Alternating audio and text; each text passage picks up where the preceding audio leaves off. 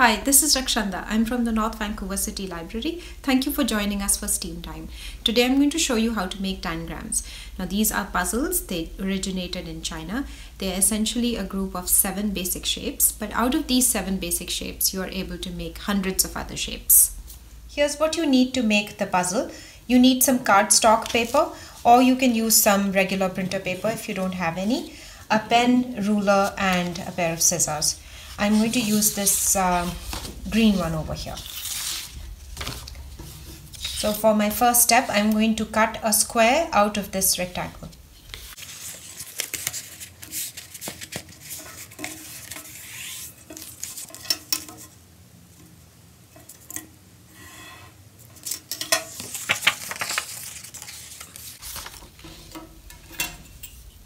I'm just going to draw out a line on this fold.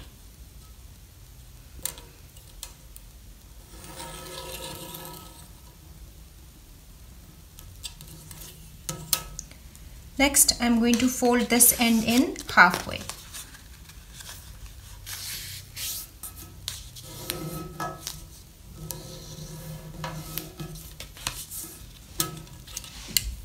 Draw a line here.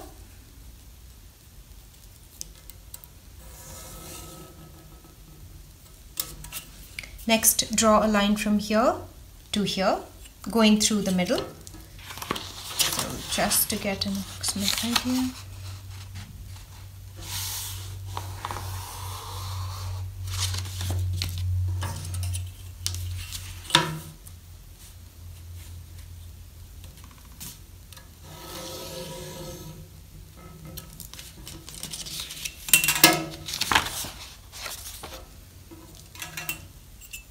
Next, I'm going to draw a line from here to here.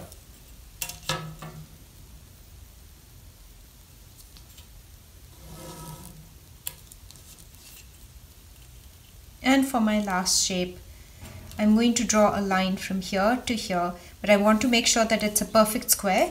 So I'm just going to make this parallel to this line here.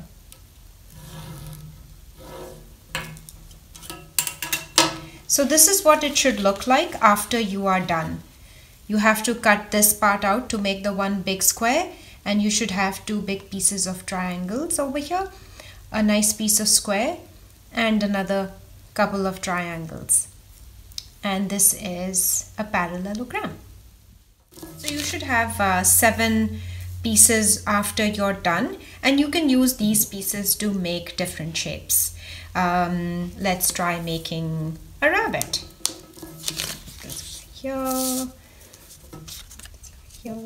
that.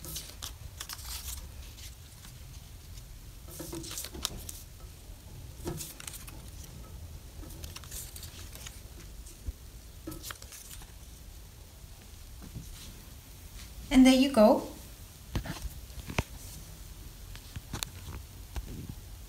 That's how it looks.